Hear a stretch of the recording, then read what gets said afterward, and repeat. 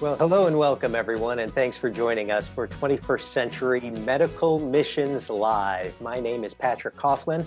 I'm Vice President of Partner Engagement for MBF, webcasting live from Charlotte, North Carolina, where it has finally stopped raining. And we'd like to welcome you to our discussion this evening about the changes that are going on in medical mission ministry. Today is November 17th, 2020. It's our 21st edition of Medical Missions Live. And joining me, as always, from our global headquarters in Houston, Texas, is Andy Mayo, the CEO of NBF. And our special guests tonight are Dr. John Crouch and Dr. Chris Place. Both are with In His Image Family Medicine Residency, and they are both joining us from Tulsa, Oklahoma. John, Chris, Andy, welcome. Glad to have you all here with us tonight.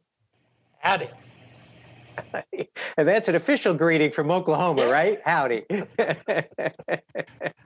Well, now that we know, you know where we are, we'd love to know where you are. So, Andy, where do you think some of our guests are joining us from tonight? Well, tonight is an E-night. So I'm pretty sure that First Presbyterian in Evanston, Illinois is on, Community Pres in Edison, Highland Pres in El Paso, First Pres of the Covenant in Erie, Pennsylvania, Eastminster in East Lansing. I got a double E there. Wow. And First United in El Cajon, California, from coast to coast. So wherever you are tonight, we'd like to know, is it Everett or Elkhart or Elmira? Drop your name and your location in the chat bubble or the comments section if you're joining us on Facebook Live. Well, before we get to our discussion, let me tell you a little bit about what your ministry looks like through MBF. If this is the first time joining us or you don't know much about MBF, I want you to think a bit about your church's local mission activities. Now, do you have a particular focus, maybe at-risk children or serving the homeless? Well, imagine your church focused on medical care. And as a part of that local ministry, you owned 3 or 4 major hospitals, a couple of nursing schools, 20 plus primary care clinics all around your state. Well, that is the scale of MBF partner ministries in developing countries. You see, MBF works with our global mission partner churches to equip them to develop long-term sustainable medical ministries. And in Africa today, over 50% of the medical care is provided by a faith-based organization. So this church-owned medical network is key to bringing both physical and spiritual healing to disadvantaged communities. And during our 57 plus years of ministry together, we've connected medical ministry in 32 different underserved countries with over 500 US churches and literally thousands of individuals here in the US who want to partner with them. The bottom line is MBF's ministry is about bringing healing and hope to the hurting and the hopeless. And we'd like to thank you for joining us, and thank you for your partnership. Martha joining us from Huntington Beach, California. We've got Marianne from the Texas Panhandle, and of course, we have Jack joining us from Chapel Hill, North Carolina. Coast to coast, we're glad that you're here with us. So let's get to it. You're done hearing me talk for a while anyway. We have 2 really great guests and a lot to talk to them about. So Andy, why don't we go ahead and get the discussion going? Great. Thanks, Patrick. You know, in the last 9 months, 10 months almost, we've been focusing on the huge changes that are occurring in missions as we move into the 21st century. We've talked with a number of people, a number of guests, about how we historically approach medical missions and how things need to change.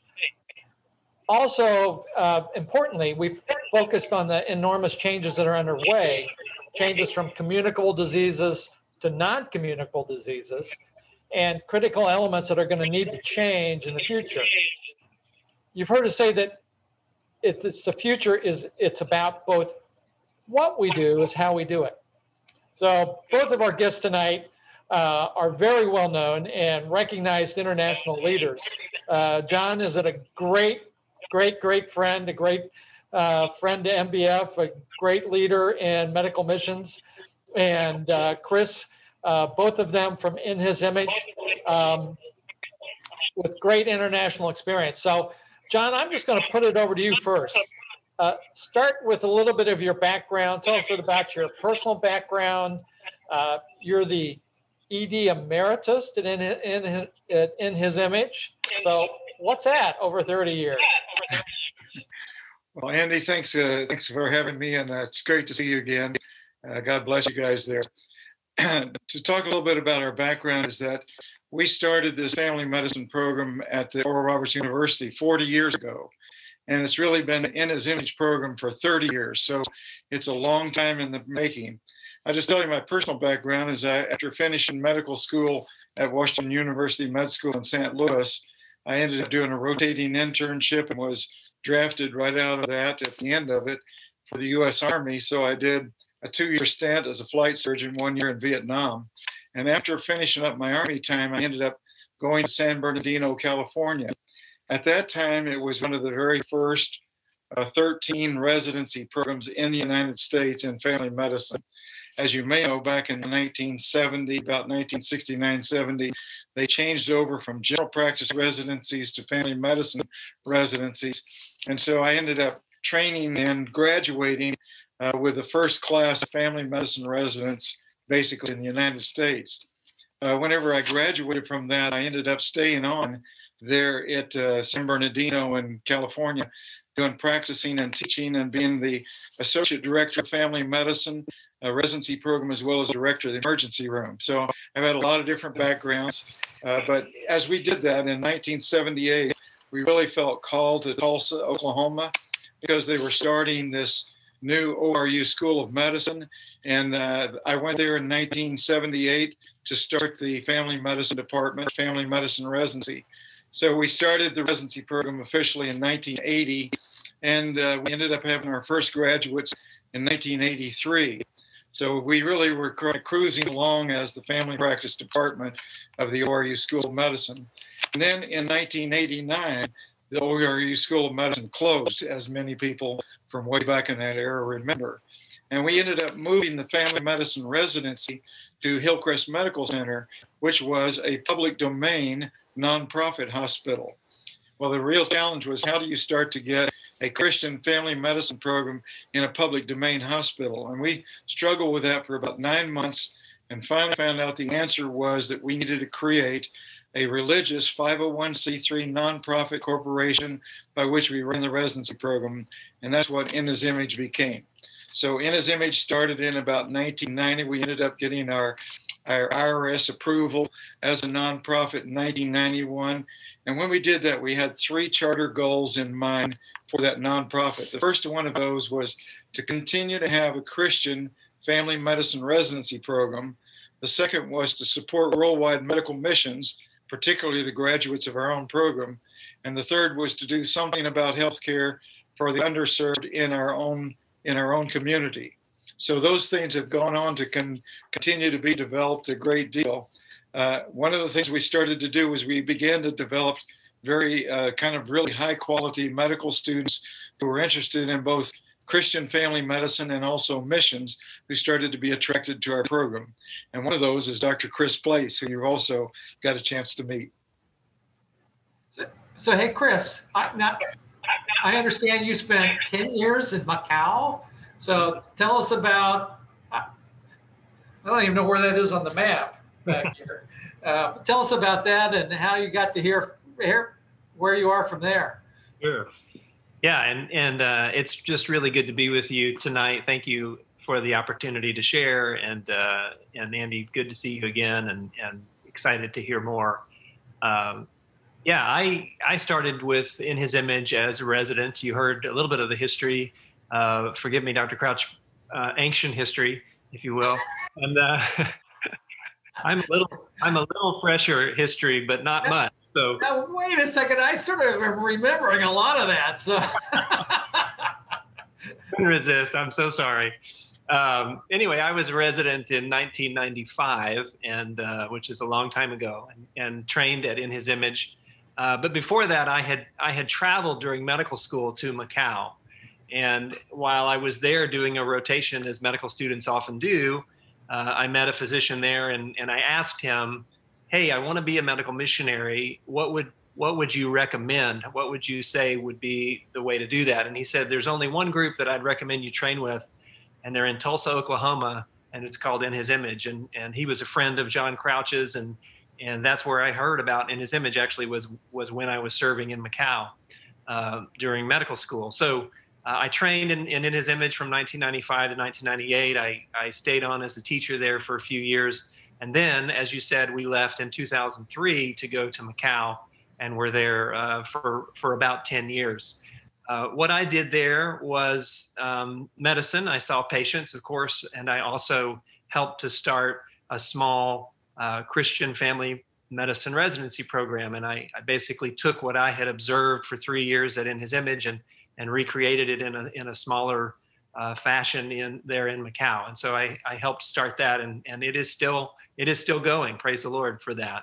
And so that's how I've gotten into what's going on. So that is sustaining itself. Yes, and much better under much better direction now than when I was there, for sure. So now you have responsibility for a number of different programs around the world? Yes, and so really at that time, that was one of two small programs. My best buddy who I trained with started our second program in Almaty, Kazakhstan, and we were the two sort of pilot programs.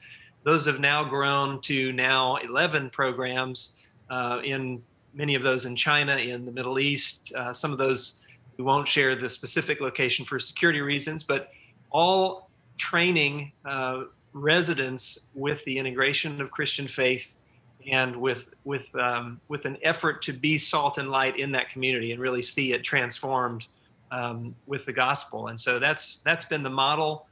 My residency started it, but it's just been amazing to watch how God has expanded that across so many locations. Wow.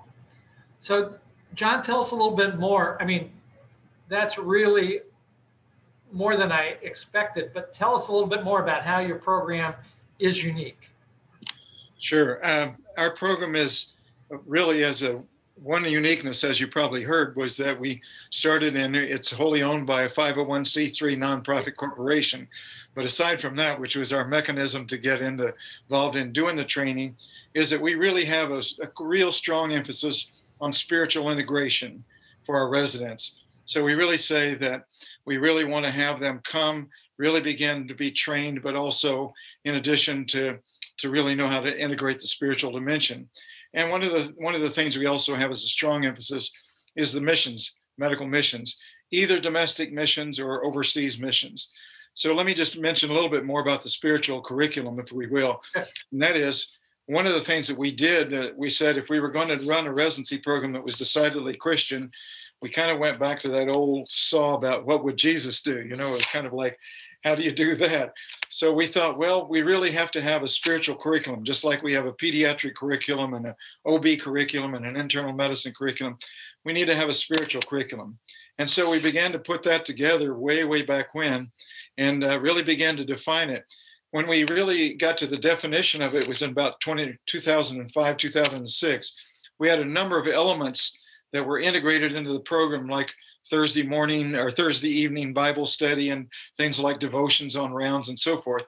But all of those elements we collected together in about 2006 or 7, as I recall, and we defined a spiritual curriculum, and we had 4 strategic goals for that spiritual curriculum. One of those was personal spiritual growth of our residents during the course of the residency program, which was decidedly different from when I went through residency, because they wanted to get that spiritual stuff out of me and let me just practice medicine. So personal spiritual growth was the first one. The second one was a review of the basic principles of the Christian faith. And one of the reasons that we did that was because we started getting people from all different denominations that came. We thought, how do we handle that? Well, let's just get it all right on the table and talk about it. And really the second reason for reviewing the basic principles, we started having people apply to our program who were brand new Christians, just became believers in medical school. So they hadn't gotten caught up with all the other people who had grown up as Christians and so forth. So that was number 2, review the basic principle. Number 3 was, how do you really integrate your faith into the practice of medicine? What do you do in the way of reaching your patients? How do you do your colleagues and all of those things? And of course, one of those has been Grace Prescriptions that Walt Larimore and those guys have developed. And the fourth category that we looked at was, how do you find God's call on your life? So when you look at that spiritual curriculum, there are about 20 elements involved in it, and it all directs themselves to those 4 different categories. One of the interesting things about our program is that when we graduate our residents, we also ordain them into the practice of Christian medicine. So that's kind of a unique thing. And I would say that we really have the emphasis on medical missions, sort of both the domestic and the international. Chris is actually the head of our spiritual curriculum committee now, and he's also very much involved in our international programs that we do. So that's kind of setting the plate for him to talk a little bit more. That's great. So do you now have scrubs that have a collar on them too? Is that what you hadn't thought about that, but maybe we should. Well, you said they ordained them, so well, maybe you got something going there. Well, Andy, we've actually had one of our residents who was ordained in the residency program, went down to the Tulsa County Courthouse, registered his ordination, and has performed 7 marriages since then. Hey, there you go. Yeah, I'm not sure everybody would approve. So, we've talked a lot about how healthcare internationally is changing rapidly. I mean, you guys, you're, all of these residencies, all of this teaching, you're right in the midst of that. So, especially for mission hospitals. So tell us what you've seen, tell us what you're thinking. What should our greatest priorities be? Chris, go ahead and take that. Yeah, so that's a great question. That's probably the question, isn't it, in terms of where medical missions is going. And I think my experience working and living in Macau and trying to do medical missions on the ground was very quickly realizing that there was only one of me, and there was an infinite need. There was a need that I would never meet. I would never be enough. I would never be able to do as much patient care and see as many patients as would continue to come. And so very quickly, I understood on the ground that we needed to be about training. We needed to be about equipping. We needed to be about enabling local folks that we had discipled and that we had raised up that could do so much more than I could ever do. They were, besides being, worlds above where my language skills were, their cultural understanding of the folks that we were trying to serve was always going to be higher than mine, and just the multiplication effect, as we are all sort of familiar with. So that became really the way that we designed every residency program from the beginning. And I think the way Dr. Crouch has so well spelled out the elements and the other things, the thing to bring out is that in every residency, and even in our residency in Tulsa, the context of those pieces is in shared lives, and it's in a relational discipleship, mentoring kind of relationship between faculty and residents, between upper level residents and new residents coming in. And even though we have those pieces in, it's really what's caught rather than even what's taught. And so we came at it as medical education was the perceived need by our young doctors, but the real need was heart change and was the gospel, was really bringing the gospel into that context.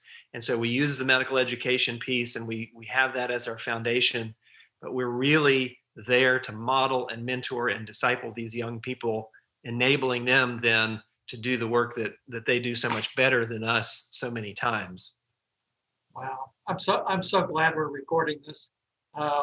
You're talking about training, it being both the medical component and the spiritual component. You're hitting one of our hot buttons, and that is you can't separate the two. It's got to be put together. Guys, that's really good.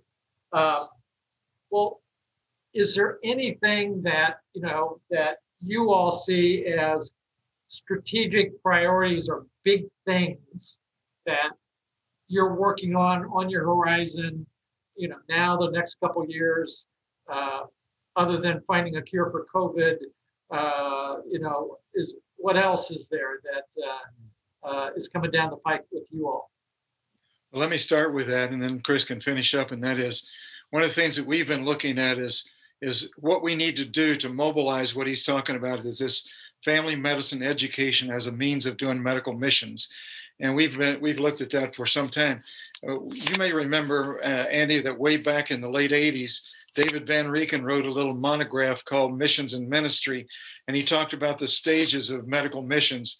And he said, first of all, was the doing phase, the kind of Albert Schweitzer thing, and secondly was the teaching phase. And then he said, what we really need to move on to is the enabling phase.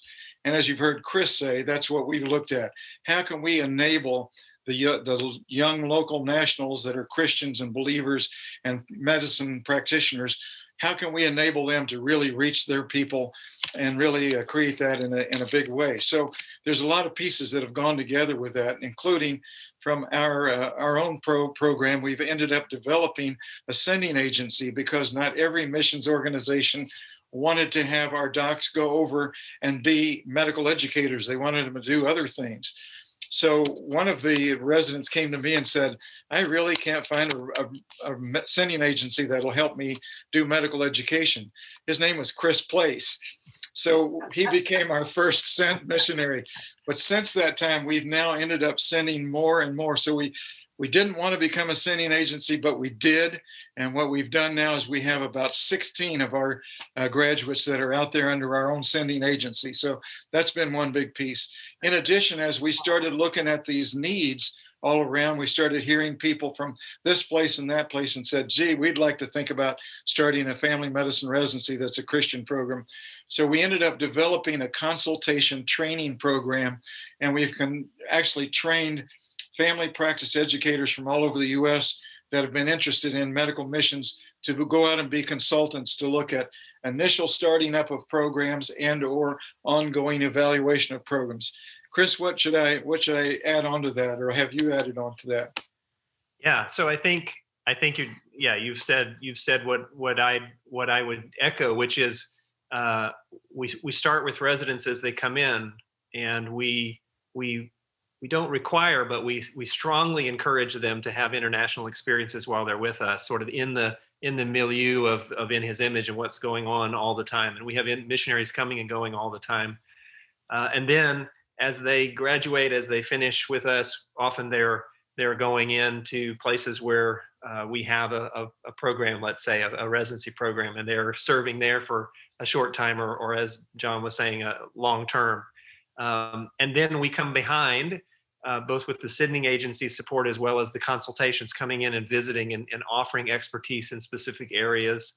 And so it's all sort of one big thing. I would say, in addition to those pieces, what I'm most excited about is when I see almost a meta narrative of that happening, where we have actual networking and sharing between some of these programs and among some of these programs. And that's what I get excited about. So, for example, our 4 Chinese programs, they're obviously very similar. They share a culture and a language. They can trade residents, and faculty can travel and do certain seminars and other things, and we can cross train and cross pollinate. We have meetings now like these, where we have directors from each program that come together and pray for each other and hear each other's needs and how they can cooperate. And so for me, it's about all that we've been saying, but it's also about that network and the partnerships of working together as programs, and also, of course, us back here in Tulsa feeding into that. So that's the part I think that's been exciting for us to see. Well, that is so cool. Well, John and Chris, we have a couple of questions coming in. I don't know that we're going to have time to get to all of them, but let's start with this one. How about that? One of our audience members said that you talked about how IHII incorporates faith in the training of residents, but their question is, how does that translate from that training to the everyday practice of medicine? Sure. That's a great question. And one of the things that we do, of course, is that we do kind of role modeling for the residents as we go through the program, and they'll see us, how we talk with patients and so forth. But one of the other things that's really important in that regard is really not just seeing the role modeling that takes place, but we have some training in that area. And Walt Larimore has done a course that's called the Grace Prescriptions. And it is really how physicians can share their faith, how they can take a spiritual history, how they can share their faith to the patients, and how they can raise spiritual flags or flags to sort of see what the Christian needs are and then respond to those. And really with us as family medicine, it takes place over a period of time because we have long-term relationship with our patients. Chris, what do you need to add to that? Yeah, no, I just would concur with that. And it's in the small everyday interactions with residents. When they come and check a patient out to us, we often will ask them, where's this patient spiritually? Did you talk with them about spiritual issues and needs? So it's really on a day-to-day, everyday sort of sharing life basis. Patrick, we had one other question. I think I know the answer for one of the other questions from one of the attendees was, where do you get, what is your source of residents? And I'm pretty sure I know that answer. We run across each other at all these conferences all the time. So, but. Go ahead, Chris. Yeah, so absolutely, that's correct, Andy. I mean, we recruit, we're a little bit unusual, even though Tulsa is a beautiful and amazing city and a great vacation spot. Garden spot. Not the reason people come to In His Image, believe it or not. And so we do recruit widely. We do all of the major Christian conferences, GMHC, all of those, as well as the family medicine, conferences, and we're there with a booth and we're talking to students. It's a big full-time job to recruit and get these special students. We would love to have people sort of pass the word along to medical students that in programs of medical school programs that because we're always looking for good quality residents that are believers that also want to integrate their faith and consider mission. That's great. Absolutely cool. Well, I tell you what, this half hour has flown by. You guys have just been a real treat to have on. Our special guests tonight have been Dr. Patrick, John Crouch. Yes, sir. The best ever yet. The best ever. The best ever yet. Ever. It was great. Our special guests were Dr. John Crouch and Dr. Chris Place of In His Image Family Medicine Residency in Tulsa, Oklahoma. Dr. Crouch, Dr. Place, I can't thank you enough for what you have done to raise the standard for international medical care, but what you've also done and the impact that you've had here on family practice in the United States. It's just been absolutely incredible, and we really appreciate you joining us tonight. Thank you. Well, our next webcast for Medical Missions Live is Tuesday, December 1st, 2020. And Andy, what do we have in store for our next discussion? We've got two very interesting ones coming up. Jim Ritchie will be talking to us from Kenya, family practice medicine physician trying to organize a residency there or part of a residency. And so we'll be talking to him right from Kenya. And then I hope the second Tuesday or the third Tuesday in December, we will have a live interview. I will be live, I hope I'm live, in Malawi with Jens and Eva Valen. He's the faculty for the surgical residency at Nkoma. And I will be hopefully interviewing them in their home. So you better tune in to see that one.